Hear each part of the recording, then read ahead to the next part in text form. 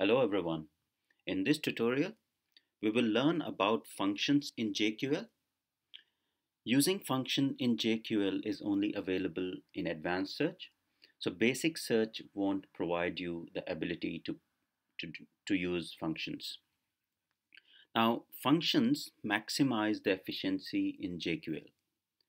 Before we actually get into the details of or see the examples, let's see what exactly is a function. So function performs useful calculations behind the scenes and return a value that you can compare with the search query. And it fits exactly in the same search query clause that we have learned before: field, operator, and value. So in place of value, you just substitute the value with the function. And what function does is, function calculates the value from the criteria that you have provided and returns a value, and then in turn that value is compared with the actual value is compared with the field, and the query is performed. Now let's look at some of the important functions with example. Now there are many functions available in JQL, but most common ones can be categorized into three. The first one is functions that involve time. Second, functions involving people. And third, functions involving issues. Now let's get started with the functions that involve time. So click on issues, search for issues, and switch to advanced search so that you can type in the JQL query. Now first example I want to show you is, let's say you want to find issues in open sprints. So what function you can utilize to find issues in open sprints? What you can say is, you can just say sprint in and then use open sprints function and hit enter, and will list all the issues that are in open sprints. Second example, you want to find issues that are created in last 2 days. So let's say what function you can use. So the query would be issues created is greater than or equal to, use the function start of the day and provide -2. So you want to find all the issues that are created in past 2 days and hit enter, and will list all the issues that were created in last 2 days. Now third example I want to cover is, you want to find issues that were created in last 8 hours. So what query you need to write is, you say created is greater than or equal to -8 hours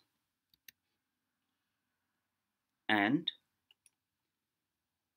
created,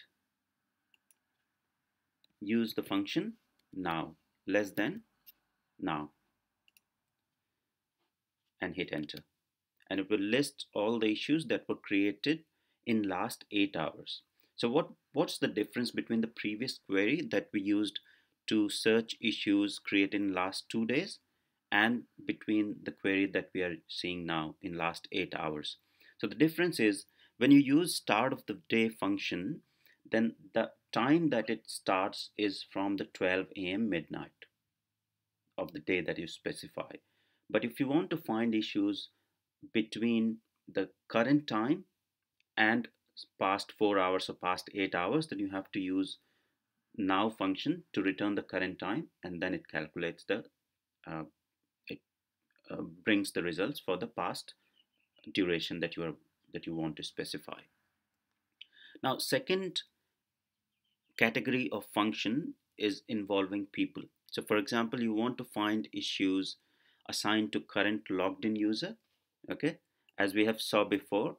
So what you used to do is, assignee is equal to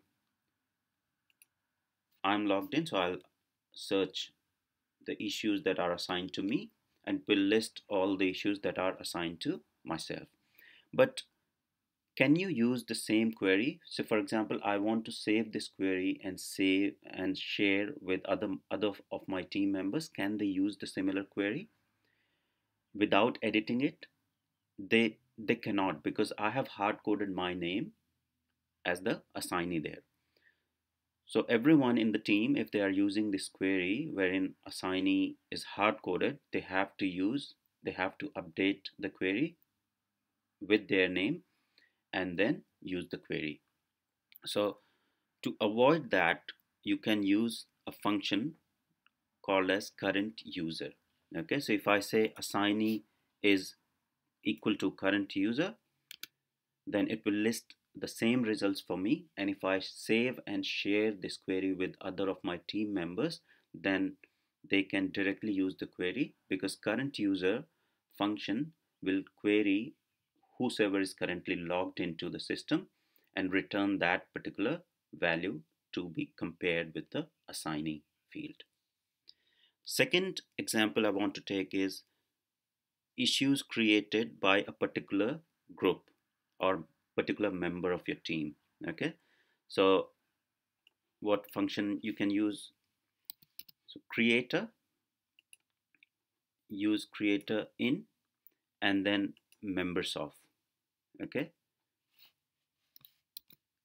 and this is the software user group that I have.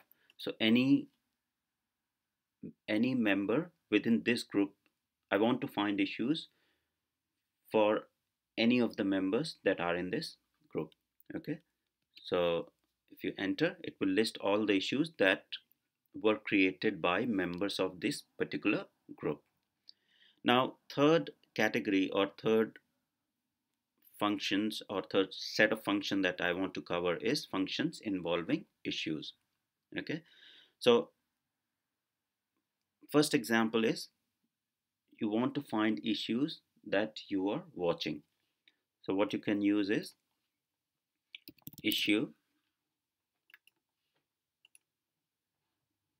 in watched issues. Okay, so any issues that you are currently watching, it will list all the issues that you're currently watching. Second example would be you want to find issues that you had a look most recently. So you can use the function issue history. So issue in issue history, and will list all the issues that you have currently watched. So it lists top 50, but since I haven't watched all 50 yet, I mean, I have only watched 34, so it's returning only 34 results. So that is pretty much all about searching with functions. In next tutorial, we will learn about searching with dates and text. Thank you.